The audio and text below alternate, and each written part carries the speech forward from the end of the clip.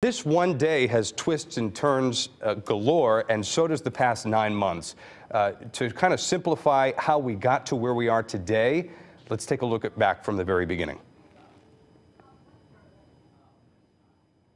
It's the story that's captivating the country. Did you have anything to do with Jennifer's disappearance? Fox 61 leading the aggressive coverage in the search for answers since the beginning. Why was your DNA in her New Canaan home? We are seizing and analyzing every piece of evidence. Evidence that led investigators to search a Hartford trash facility for weeks on end. The search and rescue dogs are specifically trained to detect the odor of biological material. Amid vigils for the missing mother of 5. May the light of God surround you. May the love of God enfold you. Then a scathing Gone Girl allegation from Dulos attorney Norm Pattis that Jennifer may have fabricated her own disappearance. Truth is sometimes inconvenient. It's hurting Fotis. Followed by groundbreaking video evidence that surfaced showing a man who looks like Fotis dumping trash bags of bloody clothing into storm drains in Hartford.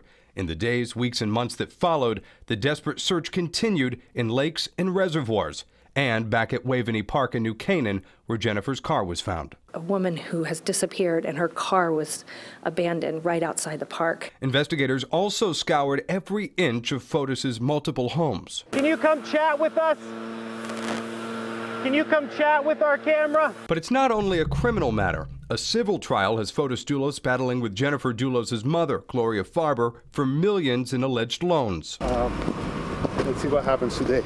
A pending family court case has Dulos clamoring for access to his children. I love my children. I miss them every day. A free speech-oriented appeal heard before the state Supreme Court on a gag order that's keeping involved parties quiet. We have waged war, as it were, with the material at our disposal. A case that's gotten even more complicated with the suicide attempt of the prime suspect. And that's just a look back at the past couple of months. Again, Ben Goldman joined here by our Jen Bernstein, and we're just trying to sort out the details of what has been a hectic few hours. Yeah.